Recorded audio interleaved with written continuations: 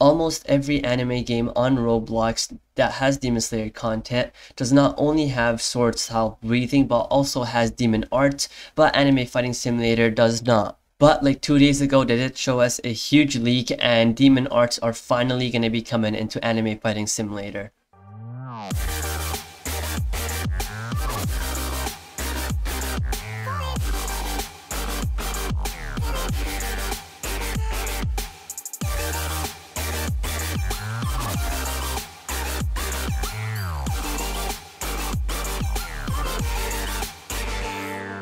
Hello everyone, welcome back to another Anime Fighting Simulator video.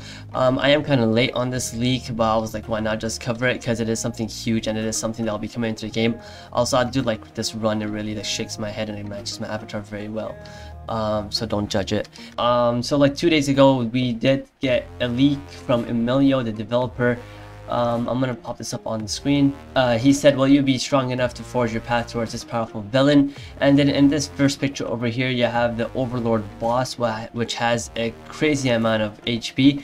But I'm guessing he had like a bunch of people inside, that's why he got a bunch of HP, like almost every boss is like that. But if you have like a couple of people in there, it shouldn't have that much HP, I hope.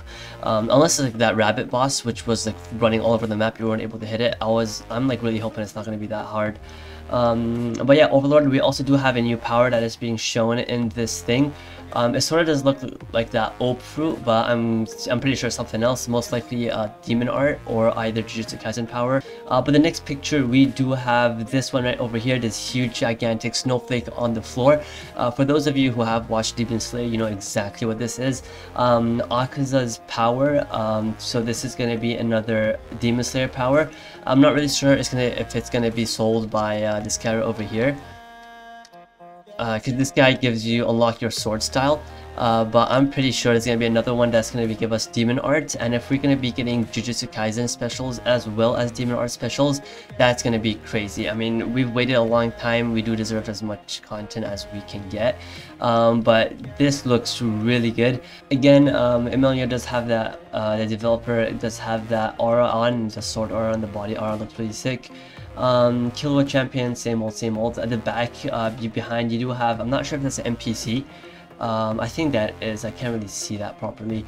But this is something huge that's going to be coming to the game. If we do get 2 new specials, it's just going to be amazing.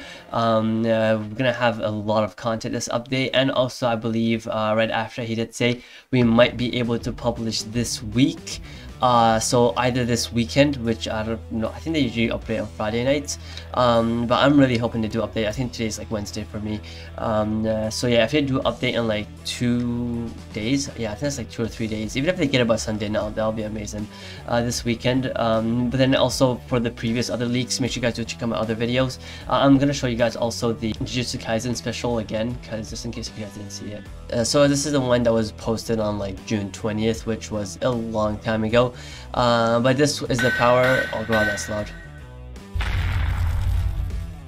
So yeah, it's called Curse Techniques,